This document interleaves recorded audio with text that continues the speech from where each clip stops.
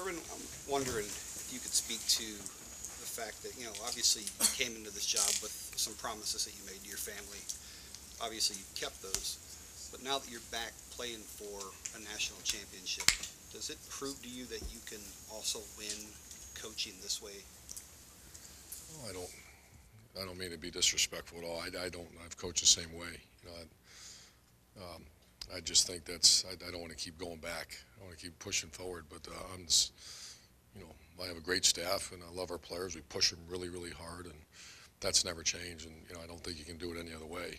There's some other things I've changed, but the coaching it's the way we do our business, and that I don't think that'll ever change. Just to follow up, Darren Lee's a kid that you talked to us about, I think, in the spring. You mentioned him as a guy who was going to end up playing for you, but you said nobody really knew about him. Can you just talk about his development? Yeah, I credit Coach Fickle with that one. He came to camp like 5, 6 times. I rejected him probably 4 times. Shows you how good of an evaluator I am. And he's a quarterback for New Albany. And the thing that we loved about him, he kept competing. In this generation, sometimes kids say, I'm not coming to camp. And there was a day where everybody went to camp so you can watch them. You get to watch a little 10-play highlight video, and you got to make a $250,000 decision on a guy to give him a scholarship to Ohio State.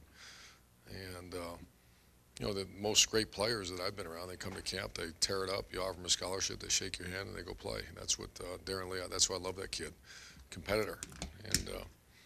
And as a result, Coach Fickle made the right decision. He worked with them. They have a great relationship, and that's the best way to go about this business. To go compete and work with a guy that might be your coach someday. That's a great story. Front row, Bill. Yes. Now that you've looked at Oregon, what jumps out at you on tape? Obviously, the thing people always jump at is their tempo. Yeah, I have not. I've watched a lot of their offense. Not to the point where I'm going to make decisions. I give suggestions because we run similar offenses, a lot of similar plays. Their tempo, and then the thing that, the best player, the Heisman Trophy winner, and he should have been the Heisman Trophy winner. I'm glad he got it. For a lot of reasons, I'm glad he got it. I just love who he is, and I've been around him. When he was a young player, I went out there and visited, and I remember them telling me about him. I think Chip recruited him when he was, is it Puno? Which high school is it? I know it. St. Louis, yeah, the other great one. And was a backup for a while and just a great kid. And I think that's so good for college football to see a guy like that and win it. Great player, great person, great leader, you can tell. Plays his best when it's hard. Plays his best. The Michigan State game was a perfect example. He extends plays, and he's the biggest challenge. Tempo offense is really hard, but tempo offense with an average player, it's not that hard. He's the one that keeps the chains moving, and that's when tempo gets you. The risk of tempo offense, which I debated for years, is you 3-and-out them, and then 24 seconds you just took off the clock, and you're playing a good team. That's not good. So there's plus and minuses. You have a quarterback like that, that's usually pluses. Question about Jacoby Warren, an undersized guy. I know you love the family. Did you ever expect him to be what he's been, and what has he meant to this team? He is a tribute to the family. He's every Bourne I've ever met is like that, and I've had 2 of them, and if there's another one, I want him. That's coming along. There's something in the no, there's not. It's the way they were raised. They're tough. They fight. Did I ever think when I first shook his hand when I got here in 2012, and he was already committed to us, and he walked through the door. I was like, uh-oh, what's this now? And I actually started thinking maybe he can be a blocking fullback. And he's turned out to have a heck of a year. He's tough. He's a very good player, great leader, great team guy. Yeah, I love Jacoby. Front row, Tim. Yeah, Urban, you've spoken about this a couple of times, but you, I call it your sabbatical now, but you're off. You spent time out there in Oregon. You got to know Chip Kelly. What was it about conversations with him and stuff about the tempo and stuff that really intrigued you? Probably the thing that set it off was a coach, Nick Aliotti, who I've known him for 25 years, his defense coordinator, long time, and a friend of mine from back when I recruited California 25 years ago. We used to have dinner together, and he's as old school as you get. And you go in there, they're playing Lion King music. They're have like a DJ at practice and bizarre stuff now. And I remember I was like, what is this? This is I work for Earl Bruce, so I can't. We didn't have Lion King and DJs at practice when Earl was coaching here. But I was talking to Nick Aliotti, and Chip and I are good friends, and he says, this is the only way to do it. I looked at him and said, what are you talking about? This is the only way to do it.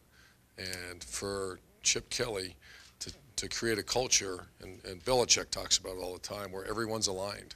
Everyone. You walk in the facility, it's about win the day. It's about, I'm not here to promote Oregon, but I'm here to promote, I would like to think that people walk in the Ohio State football facility now, and it took a little while, that from Amy, my assistant, to everybody associated, the facility person, everybody, this is the way we do it. Really not a whole lot of conversation about it. And we have a culture here too. And so that's what I took. Instead of saying, let's go take their culture, it's something I always believed. When you see teams fail, it's not because of bad players. It's not because of bad coaches. It's because of alignment issues. I'm convinced of that more now than ever after being in this business for so long. And their up-tempo offense, obviously you took some of that too. You wanted to go that direction. Yeah, we at Florida, there's a misunderstanding that we were a big tempo team. We weren't. And I fought that. We actually sent Dan Mullen, who was my coordinator, sent him to Missouri when Missouri had a breakout season, and they came back, and I snatched that after about 4 days of spring practice, and it was just technique went to hell, and our receiver coach was over there signaling instead of coaching receivers, and we ended that real fast. And the negative of what's happened with the tempo offense is you have an incredible leader at quarterback. He simply just takes a snap now. He's not able to.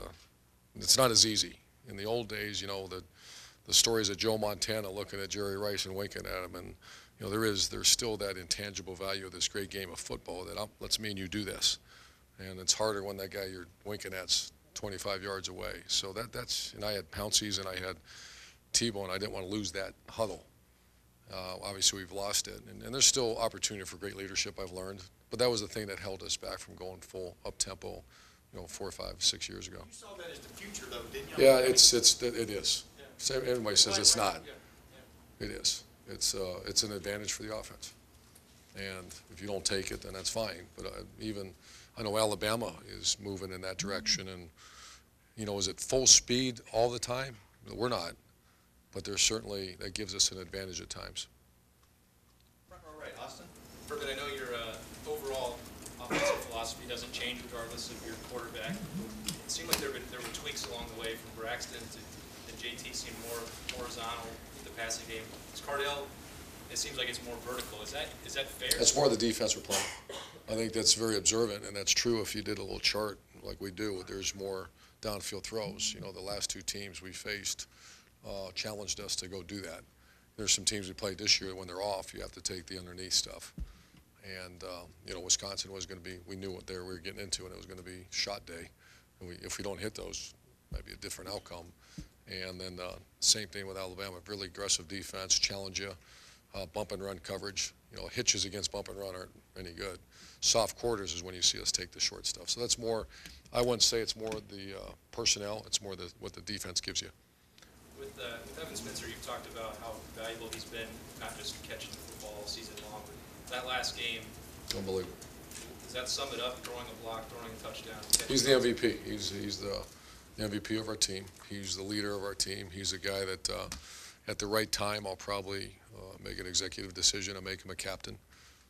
He's a wonderful kid that he's really what, to me, football is all about. He's a reason, him and sitting in the special teams meetings, him, just throwing himself in people's way and blocking. And, the play that sprung, the one you're talking about, the one that sprung Zeke for an 85-yard touchdown he took two guys out. And there's not one person in this facility shocked that he did that. Second row, David. We're going off Austin's question a little bit. I think Saban kind of made an interesting comment after the game that Cardale kind of opened up and maybe showcased your outside speed in a way you did not see on film the first 11 games. You mentioned it was maybe what the defense is giving you, but all your quarterbacks have different skill sets. What maybe does Cardale give you that makes it a different look? He's a better pocket guy because he's big. With Braxton certainly early in his career, he was a guy that we tried to move around a little bit. First one reason was our offensive line was just starting to be good. and you have to help them out by moving the pocket. And he's dynamic outside the pocket. JT is a 6 foot, he'll tell you he's 6'2", he's 6'1". He's not. I don't want to get into what he is but he's a great player.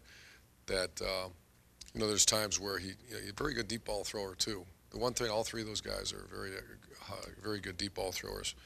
But Cardell is the first guy I've had, I want to say, since Alex, that is up there that can hide a low pass over the top of a defensive line, and that's rare. That's hard to find those guys. Front row, Dave Biddle. Your punt return game struggled against Alabama. Granted, you were facing an excellent punter, but what can be done to tweak that at this very late stage of the season? And just your thoughts about that. Yeah, the kick return struggled too.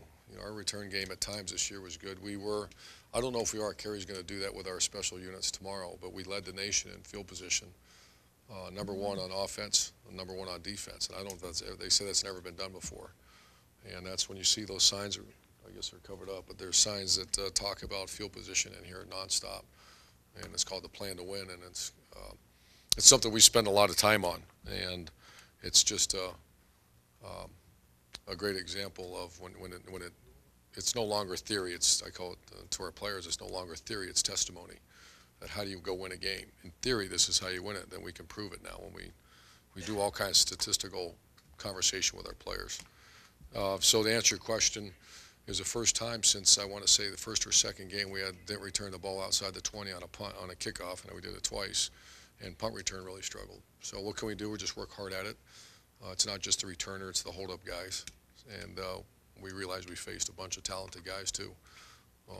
Their coverage units, Alabama's, were excellent. Parents being able to travel to bowl games, parents of players, I know you've been outspoken about this. What do you think can be done? I know they get $800. Do you think everything should be paid for? Do you think there's middle ground? What do you think should be You done? can't do that. I think each family should get a stipend, and I'd be disappointed that doesn't happen. I'm waiting for one of you guys to just blow it up, and no one seems to want to do that. I don't know. More than a stipend than what they get right now. Do they get $800? Is that right per? Yeah, my family couldn't go there for $800. Right, yeah. So I'm the Big Ten Commissioner's Office. I imagine you give them $800 each. And give our coaches $800. It's all across the board. Our administration, you guys get $800 to get down there. I just don't think that's right. And it's a 15-game season now. It is what it is. You have 85 scholarships. That's a lot of wear and tear on these players. I'm noticing it. I can see it. And I've never practiced like this.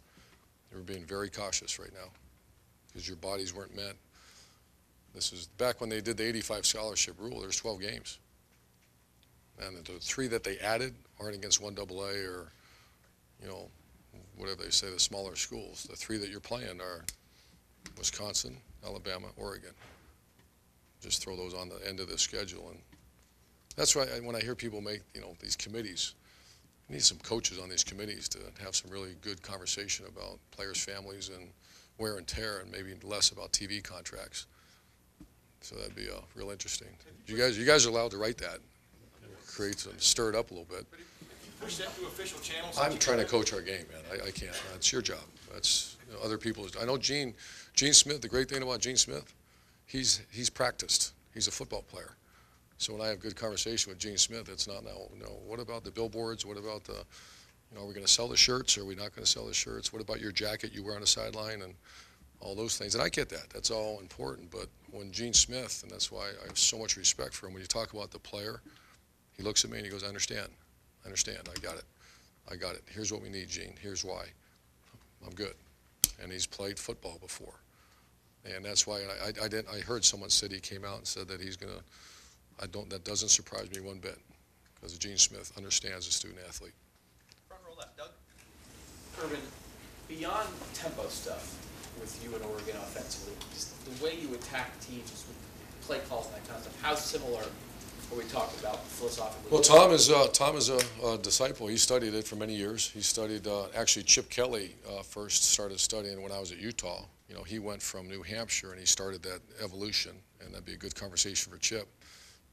But there's a lot of similarities between the two programs. as far as how do you go attack a defense. And then how does that play into this game at all? Is your defense used to playing against your offense so they can defend Oregon? That's a great question. I think what remains to be seen. I know I've gone in there and tell our defense what we don't like, what bothers us, and I'm sure they're doing the same thing. They see it every day in practice. So, and there are some things they do much better than we do on the perimeter, and there's things we do a little better than them. So it's not exactly the same, but there's a similar philosophy. So I'm sure there's a lot of conversation between the two staffs, more than normal games. And before last season, we talked so much about the 1,000-yard rusher and what Carlos did last year in this offense, what Zeke has done this year in this offense. And you told us this since you got here, but that power run aspect of what your offense does, with what we've seen Zeke and the line do the last 2 games, just how vital is that to how you guys attack them? Yeah, there was a hit on our, so you never had a 1,000-yard rusher, and in one year I had 2 900-yard rushers. We're always, guys get hurt or, it's not by purpose. Sometimes we have 3 good running backs and they'll have a lot of numbers. So it's worked out the last 2 years. I don't hear that much anymore, and I think we're going to get a 2,000-yard rusher someday. I would love to have that. But that's usually we don't like to, we have other good players that touch the ball. The thing I look at the end of the year is more rushing yardage. And we try to be a top 10 in the country rushing, and most of the time we are. Most of the time we're a very good rushing team. It just depends on, your personnel and who's actually carrying the ball.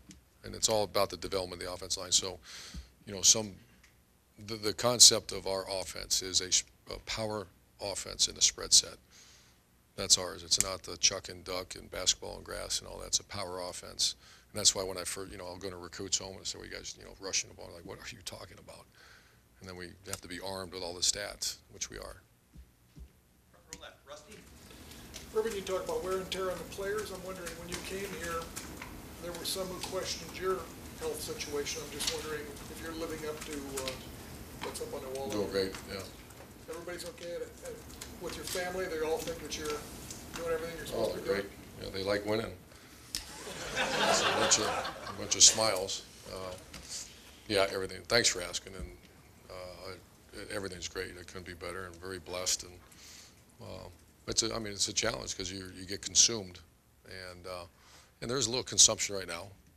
You're down to the 11th hour after this one. After the 12th, and you get a little time to take a deep breath, and everybody gets that. But that doesn't mean we all watch out for it like a good family. How's it going? And how's your weight? How's this? And you need to lose weight now instead of you need to gain weight. And did you have any doubts at all losing a 1,500-yard rusher, wherever Carlos was? Yeah. Have that fall on Ezekiel's shoulders? Well, here's an interesting stat. We have 7 players off of last year starting in the national. I don't know if it's ever been done before. 7 players left our program a year ago and are starting, not playing, not backups, not practice squads, starting in the National Football League. In the history of college football, I'd like to know if that's ever been done. I don't think it has. Starting. That tells you how good that team was last year. And you take 3 offensive linemen, you take the starting tailback, best receiver, best linebacker, and best corner. I think there might be another one in there. There's 7 guys starting. That's why I knew that, when especially the 2 juniors left, Shazier and Roby, and as a coach, you're like, how do you replace that? So I thought a year, and I thought these young kids were pretty good coming up, and that's why I made a comment. In my own heart, I said, this is, 15? This 15 team is watch out. And then they got better and better and better and better. That's the great thing about college. You're a pro, you don't probably see that much improvement because they're veterans already. Did Elliott in particular step in for Carlos? We had big plans for, we had a lot of confidence in him. It started kind of slow. His last 2 games are really productive. He's a little tougher than I thought he would be. His post-contact yards are probably a little bit more than I thought they would be. He's a really tough runner. And so a little bit surprised. But it's not like we didn't have high expectations for him. Far left, Matt. I remember you saying when they came up with the playoff that you can't imagine having to play a game and then preparing for another one. And I'm just wondering, you're living it right now. How is it? How difficult is it? Or is it just a grind? I ask our players. I'm not one of those guys who's been known to say, I check with our players constantly. Now, the guys I trust, how you hanging in there? I mean, that last game, that was a hammer now. I mean, even our players looked at me after the game like, wow. You know, because Alabama, especially in the trenches, you know, you face a team like Alabama, I mean, gigantic human beings. And so, you know, I'm watching it like I never have before. I mean, from the amount of contact we're having to off their feet, and that's where my strength coach, and we have a performance team here, and we use a GPS system. We do hydration, so we test our hydration every day, and that's where I think this game has changed, and it's in a trajectory where it's really good for the player because you try to keep them out of harm's way as far as your body. You know, the soft tissue, I can go on a dissertation about this stuff because we've studied it so hard, but the soft tissue injuries should not, if you do a good job of your strength staff performance team, that player shouldn't go out there if they're dehydrated.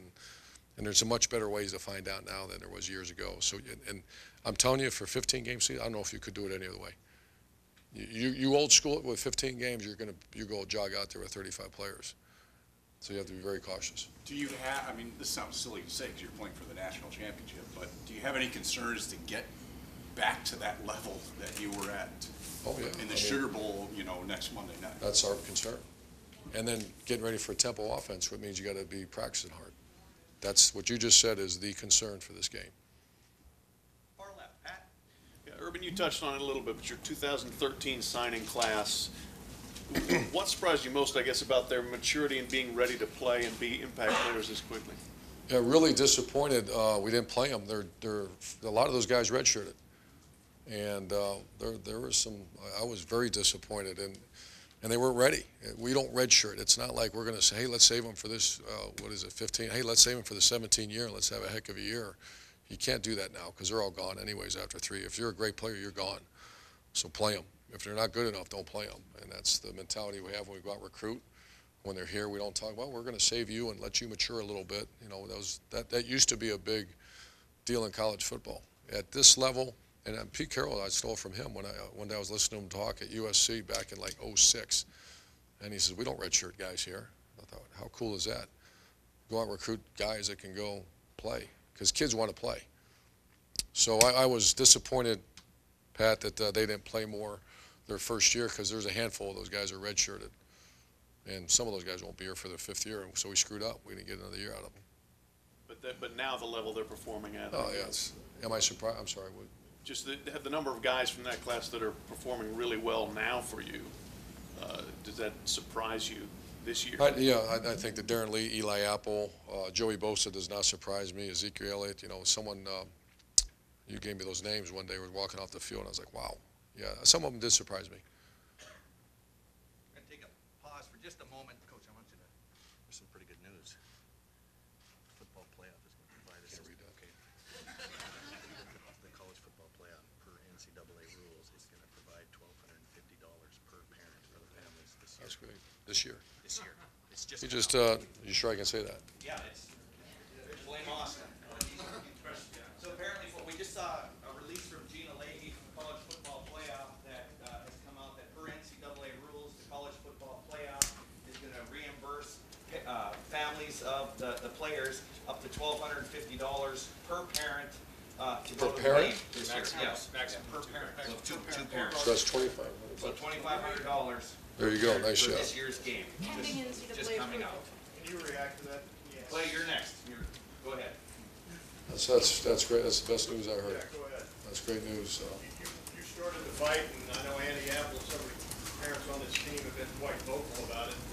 And Gene, don't forget our athletic. Gene Smith's a powerful man in the sport, and all due respect to all other ADs, that's for him to step out on the line like that. That's good. That's good. I'd like to see our commissioners jump out on deck too and say this should happen because they're all employees of the student athlete.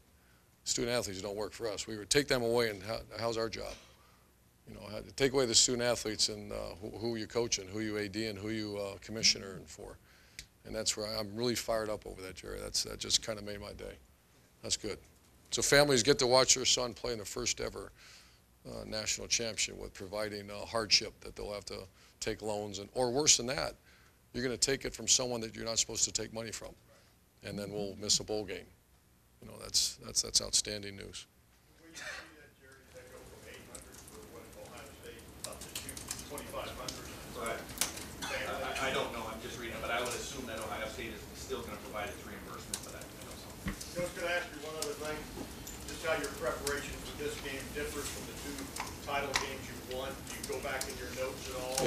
back, just practices are a little different. You know, those ones we had 37 days to prepare. I remember in '06, I think it was 37 or 47, it's some ridiculous number. And that was the '06 was the first one that was removed from the traditional bowl date. So it's just a much different. This is a one-game shot that really have 4 practices and shoulder pads.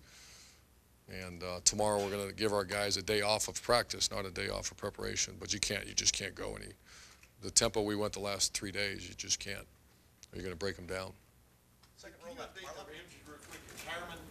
Hireman is what's the word? Probable, and Dontre Wilson is probable now.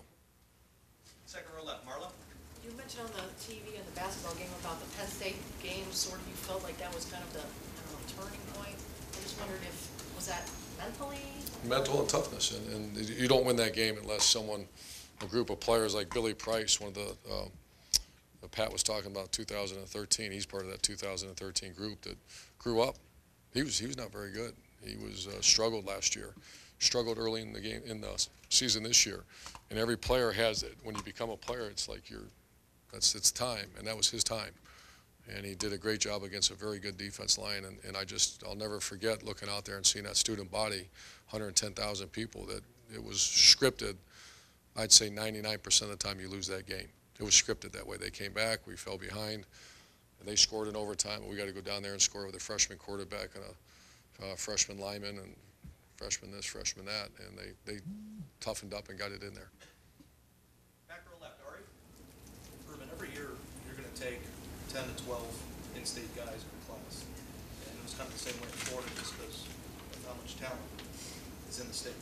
Can you imagine how hard it might be for Oregon to put together full classes when 95% of their classes are from out of state, far away places? Because you get to jump off after you get the foundation and maybe spend more time on it. Can you comment maybe back on your time at Utah?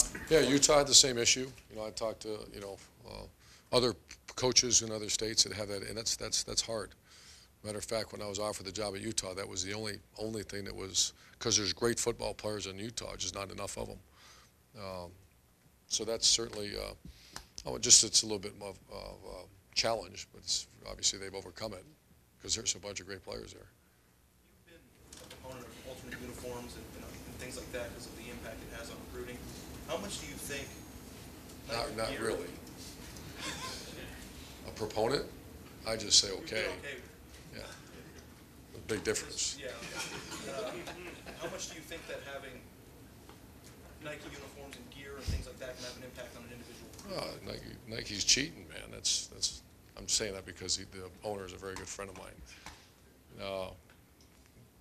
Every school has their niche, and God bless Oregon for finding their niche, and that is a huge part of it, man. Their new uniforms, the stuff, and do we listen? And we're big Nike people here as well, and when they bring something to the table, it's hard to say no. And I always ask our players. I ask Archie Griffin. I ask Gene Smith, because this is different now. Ohio State, you start going too far, and there's a lot of old timers out there, me included, that get a little nervous that you start straying away from the old traditional stuff. So you have to be careful. And I think we're classy, yet we still maintain our traditional uniforms. I hear we have new ones. I haven't seen them yet. Do you think that, like, whenever you're talking to, whenever you're on the trail, do you guys ever address that with players? Recruits? Yeah, Oh, how yeah. much do they like that stuff? They love it. I bring pictures and all that. Act like I like it. I've become a proponent of it. If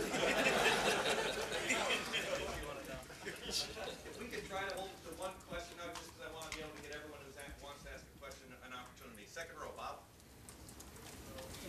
Urban, in your experience, either as a coach or as a coach, do you recall a situation similar to Cardale's where he came from where he came from, the games of the magnitude that he started now? It could be 3 in a row. Bob, I don't think so. Tom Herman and I were talking about the other day, and we kind of had a quick run down history lane here, memory lane, and I'm not sure I have, And there's not many people in there that really know how far he's come. And there's a couple people that really, I think they've gotten the credit because I've talked about him a little bit. And that's Teddy Ginn and Michelle, his mentor and guidance. Because sometimes you hear the word mentor, and I get a cold chill shooting down my spine because mentors I don't call it, they're the third uncles. Third uncles aren't good. They're bad. Because third uncles are worried about third uncles. The people that, they could have ruined Cardale. He could have been a statistic. There could have been a big asterisk next to his name. Whatever happened to so-and-so. Because he was given the wrong information and given the wrong guidance. Instead, they looked and said, what do we need to do, coach? And I said, this is it, or it's over. And they said, it's done. Far left. It was great. Great story. Tom, no, you're good. Rob Aller, second row middle. Urban, you've been the underdog 5 times since you've been here. You've won them all. Doing something right. How hard do you push that button? And you're the underdog again. How hard will you play that? We don't do that until it gets close to game time, and that's our strength coach and I just kind of feel where we're at. We usually swing a little bit with it. A little more detail there? Oh, and I don't mean to be like sly about it. I mean, it's just it depends on the team. It depends where we're at. You know, I don't like pull out my underdog script that we have in my file in there. It's what kind of team you got, who we playing. You know, since I've been a head coach, we've gone berserk with it a few times. You know, and there's other times this last one we didn't really play it up much. You know, I think made the comment I really believe that the shot in the arm was Wisconsin beating Auburn. That was when I saw everybody walked a little different to the bus, and when I saw that, you know, you kind of read your team as you're talking about it. And I can see everybody that was legitimacy of what they've done. So this one, I don't know what we're doing yet. You played 2 Heisman guys that went to New York. You held them in check. Amari Cooper, Melvin Gordon. You've got another one. Different philosophies. Do you go in? Let's stop those guys. Sometimes, you know, let them. You played them right in a row. Yeah, in a row. Wow. Do you say let's stop those guys, or they're going to get theirs? Let's. You know, of course, you say that's the target. You know, and as you try to simulate that at practice, you can't simulate him. I was thinking about moving a receiver sometime, but then he can't throw, and because he is such a good athlete. But that's the focal point. You know, when Cooper was on the field or off the field, we knew last week. You know, Melvin Gordon, we had stuff all over the kids' lockers about stop this guy, and they're, you know, it's very clear. And if it's not now, it certainly is getting clearer. He's the guy. Front row left, Lori. Coach, you mentioned that 7 starters in the NFL. That team didn't have quite the success of this team, and I'm wondering what that says about this club's alignment and where that might come from. I think that's a great point. I think that's one that I certainly didn't devalue. It was one you just don't know because you can't measure that. You can measure a 40-yard dash and how many times they can do 225 and those type of things and how hard they throw a ball, but you don't. That's why I point to the Penn State game. We played awful against Penn State in a tough environment. And that's the beautiful thing about athletics in this game is that the immeasurables are the thing that win games. And that's when recruiting, that's why I can go off and off about this, but get them to camp and find out what they're made of. You know, here's a guy that runs for 4,000 yards, but they're playing bad teams, and he's bigger and faster than everybody, and you find out when you get him that he's not that. And that's the intangible value of this great game of football that's been around way before us, and we're going to be here way after us. And that's what this team developed and has. No question it has. That 7 starters thing, though, to your team out there, when you're talking to them before practice, what was the gist of that? I can't remember. NFL starters? Oh, I think it's just the way I think we always talk about theory and testimony. And when Ed Warner teaches an offensive lineman, this is the way it's supposed to be. It's not theory anymore. When we first got here, it was, because it's a little bit different. But now that every player that he's coached is in the National Football League, it's testimony. And same thing with if we talk about our quarterback play, that every quarterback we've ever had our hands on has either been invited to New York or there's been conversation about it. That's not theory anymore. It's testimony about just because you're getting it. Players get it from all angles now. You know, uncles and peoples, and this is why you're doing this. We're good. Just follow the plan, and that's all that was about. Far right, Tom. Urban, can you talk more about the progression of your offensive line? Basically, 4 new guys starting, a guy playing a new position, the job that Warner's done. Yeah, he's a hell of a coach. I'm glad he's with us, and certainly we'll get a head coach opportunity someday. The plan is, I'll release the plan, but he's going to be instrumental in the offense again. And the good thing is, and this might be a good time to talk about, is I'm losing a great coach with Tom Herman, but we didn't. This isn't Rice or Iowa State's offense. We said, hey, let's try that. This is the Ohio State offense, and next year, guess what's going to be? The Ohio State offense. The year after, it's going to be, because Ed Warner will get an opportunity probably down the road, and everybody's going to be, well, what do you guys do? Well, we lost a great coach, but we're still running the Ohio State offense. And I think that's when you look at transition of coaches. And Ed Warner, to just reiterate what you said, has done a great job with development of the offensive line, but he's a big picture line coach, which is what makes him so valuable.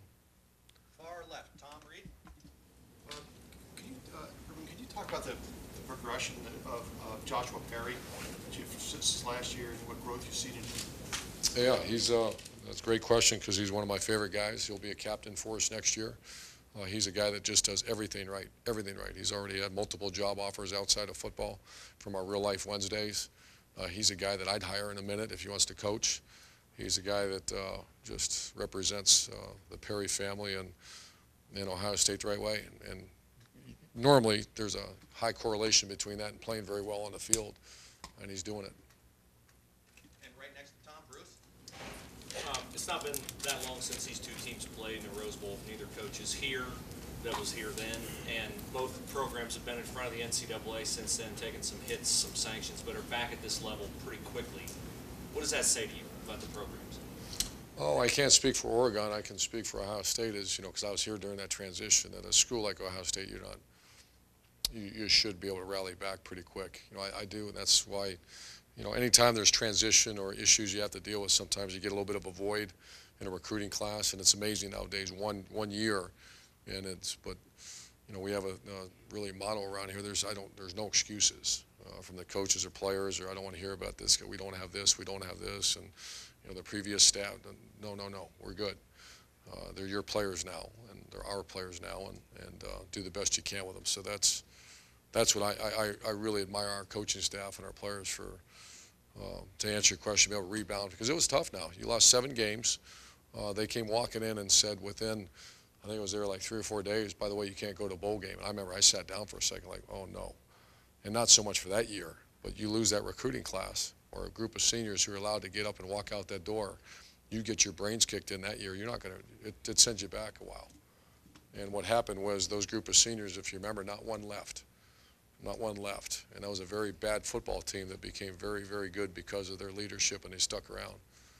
And that's, you just bring back some great memories, because that's when this all started. When that group of players said, we're not going to leave here. We love Ohio State too much. And they could all picked up and left. We certainly wouldn't be where we are today if they didn't do that. A few more questions. Gentleman in the third row with the glasses. How much do you live vicariously through the people you lead, and how much personal satisfaction do you allow yourself at this point in the season? Vicariously through people. In other words, do you take joy out of what other people are feeling at this point of the year because of your accomplishments? Oh, I don't know. That's a hell of a question, man. You got me there. I don't know. You're going to stump me there. Apologize for not. All right. 1-0. You're up. I'll get you back though. Far left, Marty. There is a second part. I don't want to be disrespectful. Okay. Coach, I hope this isn't redundant, but you've touched on this a bit. But this isn't a normal week. I'm sure you want to try to instill that in your kids a bit, but it's uncharted. What challenges and or fears does that extra week present?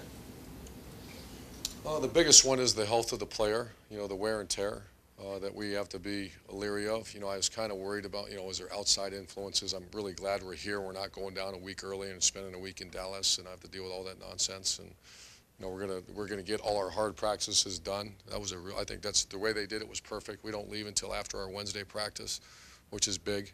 And you get down there and then they kind of tie you down, and it's not all kinds of, we have already done the bowl experience. So those are my biggest concerns because I didn't do any research on this. When we won the game, I remember, okay, now I look at my strength coach, what's next? And we sat down and started going through, and I was excited that they weren't, because that would be a mess if you had to play another game and then had that same, the bowl experience. That'd be tough. Does that answer your question? Sorry, last 3 run the ball like you did against Alabama, does that tell you that this offensive line is playing at about as high levels as you guys? The last 2 weeks, yeah. Anytime you have back-to-back 200-yard rushers, 200-yard rushing performances by a back, and they protect. The defensive lines the last 2 weeks were different. Wisconsin was much different, and they're more movement-oriented. And then the tree trunks, the big guys against. I mean, big guys that stayed fresh. So yeah, no question. This is as well as they're playing. Last couple questions. Toledo TV? You have 2 years of game film on Mariota, but they only have 2 games on your quarterback. You had a trick play last game. How much of a game of poker do you try to do to keep it to your advantage? Oh, I don't know if because once again, there's been a lot made about the difference between Cardell and maybe JT. For a guy that's very involved in the play calling, there's not that much of a difference. It's very similar. We're not calling more deep balls because Cardell's our quarterback. We're calling more deep balls because we're getting more bump and run. So I don't think there's much of a chess match. We know kind of what they're going to try to do, and that doesn't mean that there's not a lot of adjustments that go on during the course of a game. But it's regardless if it's Cardell or JT or Braxton. And final question. David? Urbana, Ohio, about an hour west of here, is dropping the A from its name on Monday. It's going to be called Urban, Ohio. Any reactions? Urbana, Ohio is what? It's going to be called Urban, Ohio on Monday. Any reaction? You're kidding. Urbana, Ohio is dropping the A. It's about an hour from here. Wow. That's very nice. Thank you. Thank you very much, Coach.